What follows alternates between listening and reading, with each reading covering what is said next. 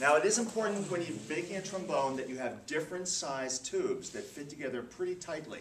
And with this one you can see it's actually not all that tight. So to make sure that I got a good tight seal, I wrapped a little bit of duct tape around the end to make kind of a gasket. So if your kids want to build a trombone, they have to be able to... We have the lightning and then the crash of thunder, so that would be lightning. Oh, would it be like this? And the drum would be thunder. Would it be like this? That would be lightning. Yeah. Something like that? Lightning. Lightning Just is, like lightly tap it like it's lightning. then- Like the It would be the thunder, and then crack! boom. Bam! Thunder! Bam. Thunder! I feel like you kneel. Thunder! Lightning, and he's the rain. Thunder. Lightning. Oh. All right. and I'm the suspense.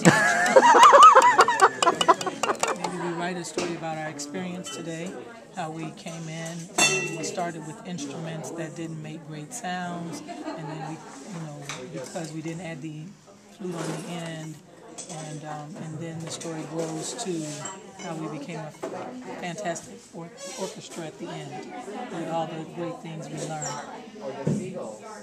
It's just one idea. Today we were all laying on the beach in beautiful Puerto Rico, listening to the waves, enjoying the sunshine, and the sky began to darken.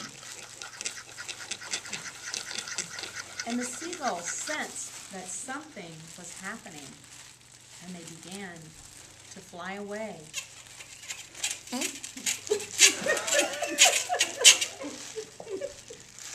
Everyone was quickly packing up and leaving the beach, hurrying through the sand, scurrying to get away. And the rain began to fall.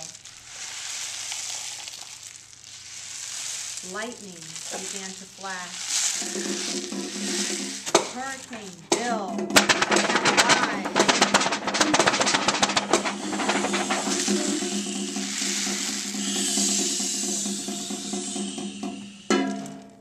To be continued.